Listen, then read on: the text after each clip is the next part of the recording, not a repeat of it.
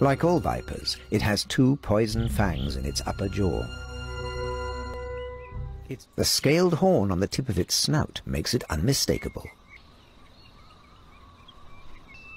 It's found in the Balkans, Bulgaria and Greece, and anywhere between South Tyrol and Turkey.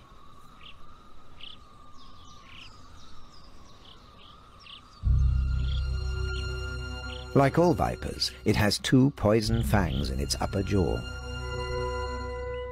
Its bite is more dangerous than the common vipers, but deaths are still extremely rare. The last one in Austria was around 70 years ago. The poison works quickly on rats and mice.